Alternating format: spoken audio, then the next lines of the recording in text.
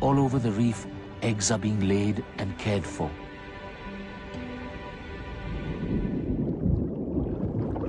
A clownfish has eggs too, but in this case it's the male that cares for them.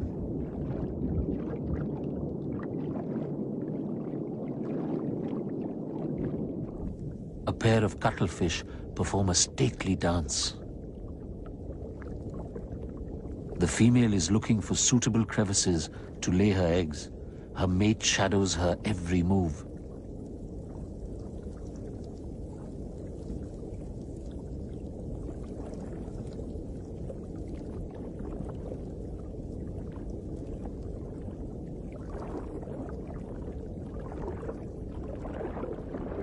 If another male appears, he chases it off.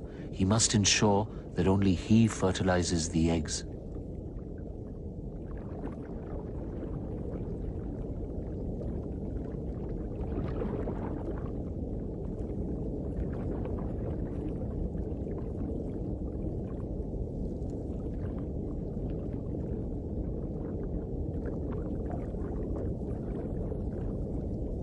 The female forms her tentacles into a tube and inserts the eggs deep into the reef. She lay about 300 altogether.